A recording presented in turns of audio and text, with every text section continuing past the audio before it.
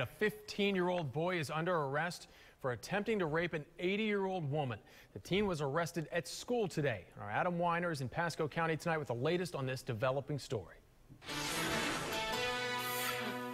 We're not reporting the young man's name because he is just 15 years old, but just moments ago, the sheriff's office telling us that they are sure glad they got this young man off the streets, saying he does have a criminal history and that he is a threat to the public. This is one of those crimes that, makes the hairs in the back of your neck stand up. A vicious attack on a 78-year-old Zephyr Hills woman late last week. The attacker barging his way into the woman's home and trying to have his way with her. If this individual can do this to her, who else would he do this to? According to the complaint affidavit, the victim says she fought her attacker off with the extension of a vacuum cleaner, which he then took from her. Authorities say they matched their suspect's fingerprints to that vacuum cleaner, which they later found outside her home. The victim in this case, she is a true hero.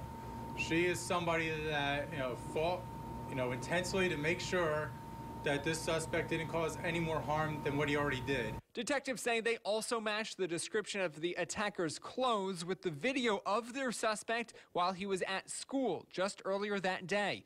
Authorities say he gets off the school bus right outside her home every day. I don't want to, give up the exact location, but it definitely was in a close proximity, and I think that led to, assisting with our investigation. And the victim's description of her attacker so good, the sheriff says she all but identified her attacker by name. And we want to make sure our citizens know that he is removed from the streets and we can breathe a little easier tonight. Charges against this 15-year-old: attempted sexual battery, home invasion, and kidnapping. And the sheriff saying that he does believe this man will be charged as an adult. Here in Pasco County, I'm Adam Weiner for ABC Action News. Back to you.